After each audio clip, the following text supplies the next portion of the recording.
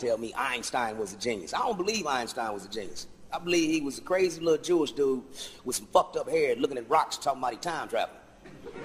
The motherfucker said the theory of relativity, E equals mc squared times the speed of light. It don't need me to disprove because it's been over 40 years. It's still a motherfucking theory. When's it gonna be a fact?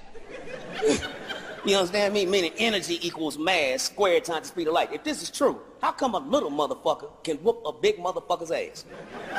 He's got more mass, therefore he should have more energy. Why am I fucking him up, Einstein? Why? Because he left one small detail out of his equation. Spirit.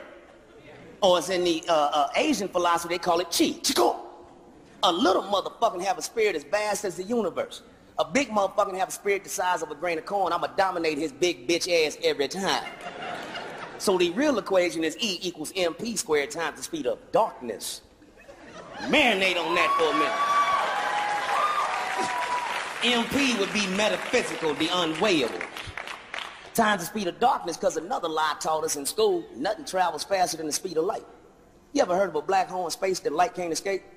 Must be moving faster than light if light can't get the fuck up out of there. Even God said, out of eternal darkness, let there be light. So what color is God? Black.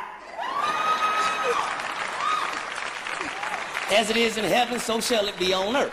Two black people can get together and have a white person. It's called an albino. Two white people can't get together and have a nigga I know.